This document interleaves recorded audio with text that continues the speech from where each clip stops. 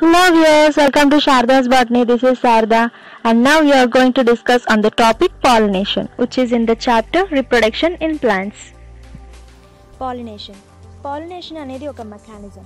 ఇది జరిగితేనే ఫర్టిలైజేషన్ జరిగి ఫ్లవర్ నుంచి ఫ్రూట్ ఫామ్ అవుతుంది. అది ఎలాగంటే మేల్ అండ్ ఫీమేల్ గ్యామెట్స్ అనేవి బైండ్ అవ్వటం వల్ల. సో ఈ పాలినేషన్ అనేది ఎన్ని టైప్స్, ప్లాంట్స్లో ఎలా అచీవ్ అవుతుందో చూద్దాం. In the preceding sections, you have learned the male and female gametes in flowering plants are produced in the pollen grain and embryo sac respectively. అంటే మనం ప్రీవియస్ లెసన్స్లో చదువుకున్నాం ఏంటంటే ఆండ్రీషియం, గైనీషియం. ఆండ్రీషియంలోని యాంథర్ నుంచి పాలన్ grains అంటే male gametes అనేవి వస్తాయి, and గైనీషియంలోని embryo సాక్ ద్వారా female gametes అనేవి వస్తాయని చెప్పి మనం చూసాం. సో ఇవి ఏంటంటే నాన్ మొటైల్ అనమాట. ఈ మేల్ అండ్ ఫీమేల్ గ్యామెట్స్ అనేవి నాన్ మొటైల్ అంటే ఎక్కడికి కదలలేవన్నమాట వాటి యూజువల్గా. సో కానీ ఈ మేల్ అండ్ ఫీమేల్ గ్యామెట్స్ కలిసి ఫర్టిలైజేషన్ అనేది జరగాలి. సో అది ఎలా జరుగుతుంది అంటే the only mechanism is pollination. Pollination అనే ఒక్క మెకానిజం ద్వారానే ఈ పాలన్ గ్రెయిన్స్ అనేవి స్టిగ్మా ఆఫ్ ది పిస్టిల్ అంటే గైనీషియం పైన ఉన్న స్టిగ్మా పైన ఇవి ల్యాండ్ అయితేనే, పాలన్ గ్రెయిన్స్ అనేవి ల్యాండ్ అయితేనే ఫర్టిలైజేషన్ అనేది జరుగుతుంది. ఆ ఫర్టిలైజేషన్ అనేది జరగాలంటే ముందు పాలినేషన్ అనే మెకానిజం జరగాలన్నమాట. సో ఆ పాలినేషన్ ఏంటంటే పాలినేషన్లో కూడా టైప్స్ ఉన్నాయన్నమాట. అవేంటంటే depending on the source of పాలన్ యొక్క సోర్స్ని బట్టి పాలినేషన్ అనేది 3 విధాలుగా ఇక్కడ డివైడ్ చేశారనమాట. First one self pollination. ఈ సెల్ఫ్ పాలినేషన్నే ఇంకో విధంగా ఆటోగమీ అని పిలుస్తారు. సో ఈ సెల్ఫ్ పాలినేషన్ ఏంటంటే the transfer of పాలన్ grains from the anthers to the stigma of the same flower is called self pollination. అంటే ఇది సెల్ఫ్ పాలినేషన్ అనమాట. అంటే ఒక ఫ్లవర్ తీసుకోండి, ఈ ఫ్లవర్లో యాంథర్స్ ఉన్నాయి, ఇంకా స్టిగ్మా కూడా ఉంది, అంటే గైనీషియం ఉందన్నమాట. ఆండ్రీషియం అండ్ గైనీషియం రెండు ఉన్నాయి. సో ఈ ఆండ్రీషియంలోని పాలన్ గ్రెయిన్స్ అనేవి స్టిగ్మా మీద కనుక ల్యాండ్ అయితే అది పాలినేషన్ అనమాట. అంటే ఫర్టిలైజేషన్ అనేది జరిగేది కేవలం పాలినేషన్ అనేది జరిగిన తర్వాతే ఫర్టిలైజేషన్ జరుగుతుంది. సో ఆ ఫర్టిలైజేషన్కి ముందు పాలినేషన్ జరుగుతుంది కాబట్టి పాలన్ గ్రెయిన్స్ అనేవి ఈ స్టిగ్మా మీద ఇలా ల్యాండ్ అయితే, అది కూడా ఓన్లీ సేమ్ ఫ్లవర్లో ల్యాండ్ అయితే కనుక దాన్ని సెల్ఫ్ పాలినేషన్ అంటారు. అండ్ ఈ సెల్ఫ్ పాలినేషన్ అనేది ఎక్కువగా ఈ క్లెస్టోగామస్ ఫ్లవర్స్లోనే జరుగుతుంది అనమాట. సో అందుకని ఈ క్లెస్టోగామస్ ఫ్లవర్స్లో సెల్ఫ్ పాలినేషన్ అనేది జరుగుతుంది కాబట్టి దీన్ని క్లాస్టోగమీ అంటారనమాట. ఎందుకంటే ఈ క్లాస్టోగామస్ ఫ్లవర్స్లోనే సెల్ఫ్ పాలినేషన్ మాత్రమే జరుగుతుంది, ఎందుకంటే ఈ ఫ్లవర్స్ అనేవి ఎప్పుడూ ఓపెన్ కావన్నమాట. ఇక్కడ చూస్తే కనుక ఇవి క్లెస్టోగామస్ ఫ్లవర్స్ అనమాట. ఈ ఫ్లవర్స్ అనేవి అసలు ఓపెన్ కావన్నమాట అసలు. అండ్ ఇవి చాస్మోగామస్ ఫ్లవర్స్ అనమాట. ఈ క్లెస్టోగామస్ ఫ్లవర్స్ ఏంటంటే ఈ పాలన్ గ్రెయిన్స్ అనేవి ఎప్పుడు ఓపెన్ అవ్వవు కాబట్టి క్లోజ్డ్గానే ఉంటాయి కాబట్టి దాంట్లో ఉండే యాంథర్స్ అనేవి స్టిగ్మా మీద పడి అక్కడే మళ్ళీ ఫర్టిలైజేషన్ అనేది అక్కడే జరుగుతుంది అనమాట. In these flowers the పాలన్ grains from the anthers are shed with in the flowers. అంటే ఎప్పుడు క్లోజ్డ్గానే ఉంటాయి కాబట్టి పాలినేషన్ అనేది జరగదు. అంటే పాలినేషన్ అంటే క్రాస్ పాలినేషన్ అనేది జరగదు అనమాట. ఓన్లీ సెల్ఫ్ పాలినేషన్ మాత్రమే జరుగుతుంది. ఎందుకంటే క్లోజ్డ్ ఉన్నాయి కాబట్టి వాటిలో ఉండే యాంథర్స్ ఉండే పాలన్ గ్రెయిన్స్ అనేవి స్టిగ్మా మీద పడి ఓన్లీ సెల్ఫ్ పాలినేషన్ మాత్రమే జరుగుతుందన్నమాట. ఎగ్జాంపుల్ చూస్తే కమ్మలినా, స్ట్రెప్టోకార్పస్ అనే ప్లాంట్స్లో వాటిని క్లాస్టోగామస్ ఫ్లవర్స్ అంటారనమాట. కమ్మలినాలో అయితే కనుక క్లాస్టోగామస్ ఫ్లవర్స్ ఆర్ అండర్ గ్రౌండ్. కమ్మలినా అనే స్పీషీస్లో ఏంటంటే ఈ క్లెస్టోగామస్ ఫ్లవర్స్ అనేవి అండర్ గ్రౌండ్లో ఉంటాయి, అండ్ చాస్మోగామస్ ఫ్లవర్స్ అనేవి ఏరియల్లో ఉంటాయి అన్నమాట. ఇక్కడ చూస్తే కనుక ఈ విధంగా అనమాట. అంటే ఇదేంటి కమ్మలినా స్పీషీస్ అనమాట. క్లాస్టోగామస్ ఫ్లవర్స్ అనేవి అండర్ గ్రౌండ్లో ఉన్నాయి, అండ్ ఈ చాస్మోగామస్ ఫ్లవర్స్ అనేవి ఏరియల్గా ఉన్నాయి అనమాట. అదే స్ట్రెప్టోకార్పస్ స్పీషీస్లో ఏంటంటే both క్లాస్టోగామస్ and చాస్మోగామస్ flowers are aerial. అంటే ఇప్పుడు చూపించిన విధంగా క్లాస్టోగామస్ను లేదా చాస్మోగామస్ ఫ్లవర్స్ రెండు అనేవి ఏరియల్గా అంటే పైకే ఉంటాయి అనమాట ఈ స్ట్రెప్టోకార్పస్ స్పీషీస్లో. క్రాస్ పాలినేషన్, దీన్నే అలోగమీ అని కూడా అంటారు. క్రాస్ పాలినేషన్ అంటే ఏంటంటే the transfer of పాలన్ grains from the anther of one flower to the stigma of another flower of the same species. అంటే పాలన్ గ్రెయిన్స్ అనేవి ఒకటే స్పీషీస్ ఉన్న ప్లాంట్లో ఉన్న ఫ్లవర్స్ ఒక ఫ్లవర్ నుంచి పాలన్ గ్రెయిన్స్ అనేవి ఇంకో ఫ్లవర్లో ఉన్న స్టిగ్మా మీదకి ట్రాన్స్ఫర్ అయితే దాన్ని క్రాస్ పాలినేషన్ అంటారు. It occurs in చాస్మోగామస్ flowers. ఇవి చాస్మోగామస్ ఫ్లవర్స్ లో కూడా జరగచ్చు క్రాస్ పాలినేషన్ అనేది, ఎందుకంటే చాస్మోగామస్ ఫ్లవర్స్ ఓపెన్ లోనే ఉంటాయి కాబట్టి. అండ్ కొన్ని క్లోజ్డ్ ఫ్లవర్స్ లో కూడా జరగచ్చు అనమాట. ఎలా అంటే ఎగ్జాటెడ్ స్టేమెన్స్, అంటే బయటికి ఏమన్నా స్టేమెన్స్ అనేవి ఉన్నా కానీ, స్టేమెన్స్ కానీ స్టిగ్మాస్ కానీ క్లోజ్డ్ ఫ్లవర్ అయినా కానీ బయటికి స్టేమెన్స్ కానీ అండ్ స్టిగ్మాస్ కానీ బయటికి గనక ఎగ్జాక్ట్ అయి ఉంటే కనుక అలాంటి ఫ్లవర్స్ లో కూడా ఈ క్రాస్ పాలినేషన్ జరిగే అవకాశం ఉంది. అండ్ ఈ క్రాస్ పాలినేషన్ అనేది 2 టైప్స్ అనమాట. అంటే ఆలోగమీ ఈజ్ ఆఫ్ 2 టైప్స్. అవేంటంటే గైట్నోగమీ అండ్ జీనోగమీ. గైట్నోగమీ అంటే ఇక్కడ ఫిగర్ లో చూసినట్టయితే ఇది ఒక ప్లాంట్. గైట్నోగమీ ఏంటంటే ఒకే ప్లాంట్ లో ఉన్న 2 ఫ్లవర్స్ అనేవి 2 ఫ్లవర్స్ మీద అంటే ఈ ఫ్లవర్ నుంచి పాలన్ గ్రెయిన్స్ అనేవి ఈ ఫ్లవర్ మీదకి ట్రాన్స్ఫర్ అయితే కనుక స్టిగ్మా మీదకి, అది గైట్నోగమీ అంటారు. అదే జీనోగమీ అంటే ఏంటంటే ఇక్కడ 2 ప్లాంట్స్ ఉంటాయి, సేమ్ స్పీషీస్ యొక్క 2 ప్లాంట్స్ ఉంటాయి. ఈ ప్లాంట్ యొక్క ఫ్లవర్ లో నుంచి పాలన్ గ్రెయిన్స్ అనేవి ఈ స్టిగ్మా మీద, ఈ ప్లాంట్ లో ఉన్న స్టిగ్మా మీద కనుక ట్రాన్స్ఫర్ అయితే దాన్ని జీనోగమీ అని అంటారు అనమాట. అంటే ఒకే ప్లాంట్ లో 2 ఫ్లవర్స్ మధ్య పాలినేషన్ జరిగితే అది గైట్నోగమీ, అండ్ 2 ప్లాంట్స్ మధ్య 2 ఫ్లవర్స్ మధ్య జరిగితే గనక అది జీనోగమీ అన్నమాట. సో ఇవి పాలినేషన్ టైప్స్ అన్నమాట. And next agents of pollination అంటే ఏంటంటే ఇప్పటి వరకు మనం పాలినేషన్ మెకానిజమ్స్ గురించి చూసాం, అంటే ఎలా జరుగుతుంది సెల్ఫ్ పాలినేషన్, క్రాస్ పాలినేషన్ అని. సో ఇప్పుడు క్రాస్ పాలినేషన్ అనేది జరగాలంటే గనక మనకి ఏజెంట్స్ కావాలన్నమాట. అంటే ఏంటంటే ఇప్పుడు పాలన్ గ్రెయిన్స్ అనేవి ఇక్కడ నాన్ మొటైల్, అంటే కదలలేవు, వాటంతా అవి కదలలేవు. కానీ పాలన్ గ్రెయిన్స్ అనేవి వేరే ఒక ఫ్లవర్ లోకి షిఫ్ట్ అవ్వాలి, అంటే ఆ స్టిగ్మా మీదకి ల్యాండ్ అవ్వాలంటే దేని ఒక హెల్ప్ తీసుకోవాలి. సో వాటినే ఏజెంట్స్ అంటారనమాట. సో అందుకనే ఇక్కడ ఏజెంట్స్ ఆఫ్ పాలినేషన్, అలా ఈ పాలినేషన్ కి హెల్ప్ చేసే వాటిని ఏమంటారంటే ఏజెంట్స్ అని అంటారనమాట. ఇవి 2 విధాలుగా జరుగుతాయి, abiotic agents and Biotique agents. Abiotic agents అంటే బయో అంటే నాన్ లివింగ్ అనమాట. నాన్ లివింగ్ ఏజెంట్స్ ద్వారా కొన్ని పాలినేషన్స్ జరుగుతాయి. అంటే నాన్ లివింగ్ ఏజెంట్స్ ఏంటంటే ఇక్కడ విండ్, వాటర్ అనమాట.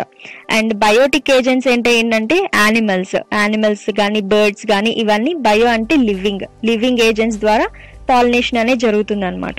అసలు ఈ అబయోటిక్ ఏజెంట్స్ ద్వారా బయోటిక్ ఏజెంట్స్ ద్వారా ఎలా పాలినేషన్ అనేది జరుగుతుందో ఇప్పుడు మనం ఆ టైప్స్ ఏంటో ఇవన్నీ చూద్దాం అనమాట.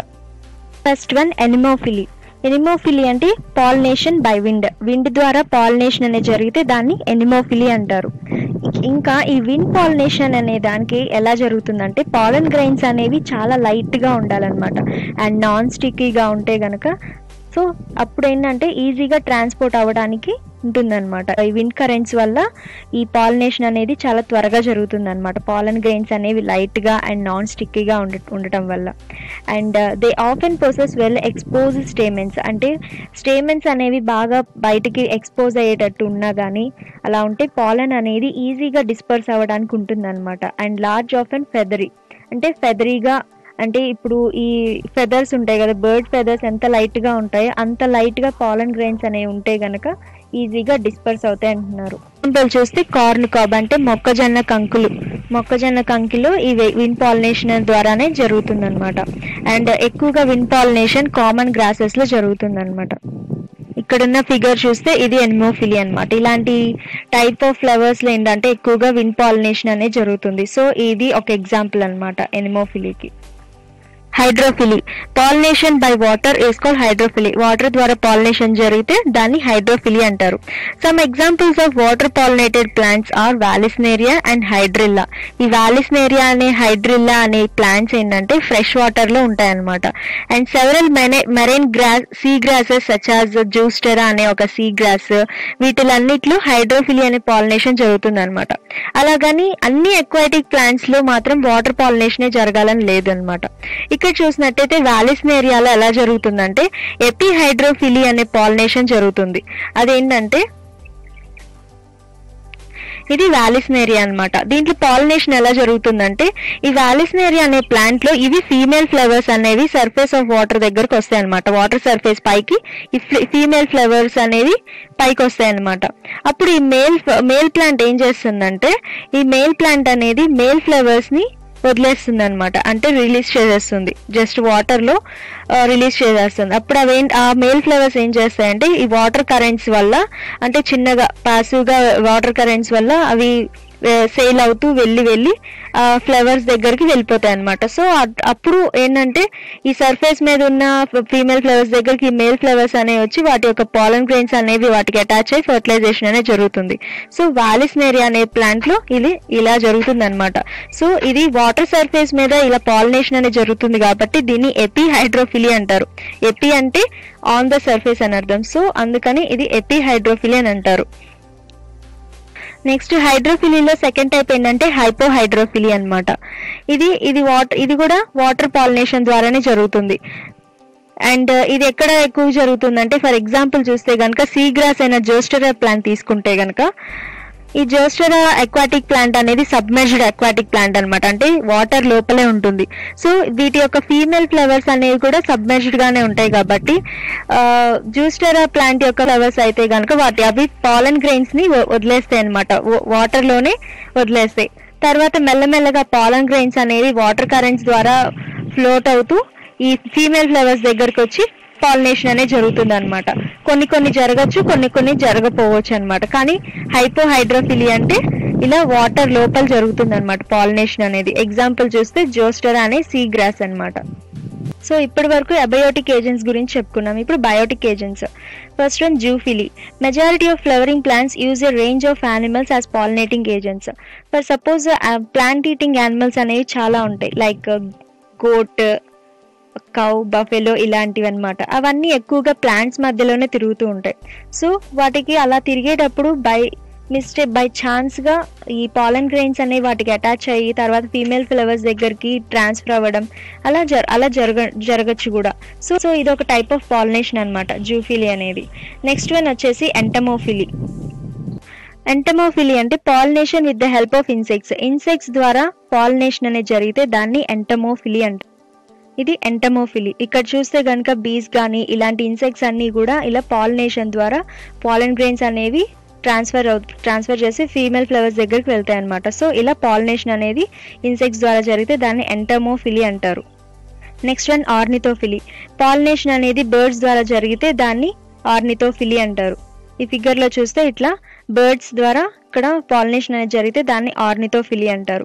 Next one క్యారెప్టెరోఫిలీ. క్యారెప్టెరోఫిలీ అంటే కనుక బ్యాట్స్ ద్వారా పాలినేషన్ అనేది జరిగితే అంటే అవి ఎక్కువగా ట్రాన్స్ఫర్ అవుతూ ఉంటాయి ఒక చెట్టు మీదకి నుంచి ఇంకో చెట్టు మీదకి. ఇవి ఎక్కువగా నైట్ టైమ్స్ లోనే ఉంటాయి కాబట్టి అలా ఏమన్నా పాలన్ గ్రెయిన్స్ అనేవి ఫీమేల్ ఫ్లవర్స్ దగ్గరికి అలా వీటి ద్వారా కూడా జరిగితే గనక దాన్ని క్యారెప్టెరోఫిలీ అంటారు అనమాట. నెక్స్ట్ వన్ టెరోఫిలీ అంటే పాలినేషన్ త్రూ మ్యామల్స్ ద్వారా జరిగితే గనక టెరోఫిలీ అంటారు. ఎగ్జాంపుల్ చూస్తే స్క్వెరల్స్ అనమాట.